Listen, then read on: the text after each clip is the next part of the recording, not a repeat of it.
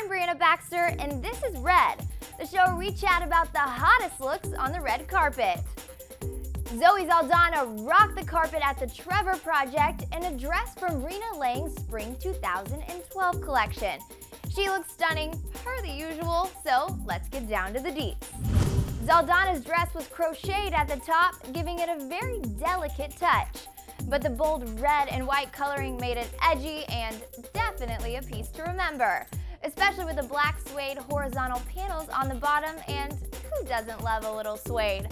Zaldana was spot on when it came to accessorizing the mini, pairing it with black ankle strap Chrisitian Louboutins that have a phenom black mesh inset.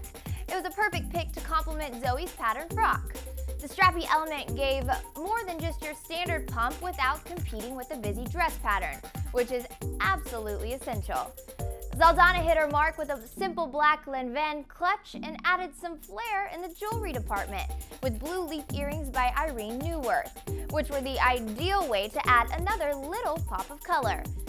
Zoe kept her makeup simple and glam with a sexy smoky eye and a pale pink pout, which I die for. Zoe's hair was the perfect finish to her outfit. Drawing attention to her striking features, she let a few pieces of hair frame her face in a simple, elegant, loose updo. And saving the best for last, my favorite part of Zaldana's red carpet dress is the back of it. I'm all about the open back right now, and this reveal gives the standard mini the boost it needs to make Zoe my top pick for today's red carpet beauty. Let us know what you think of Zoe's look in the comments below, and don't forget to subscribe to Clever Style for more red carpet updates every day.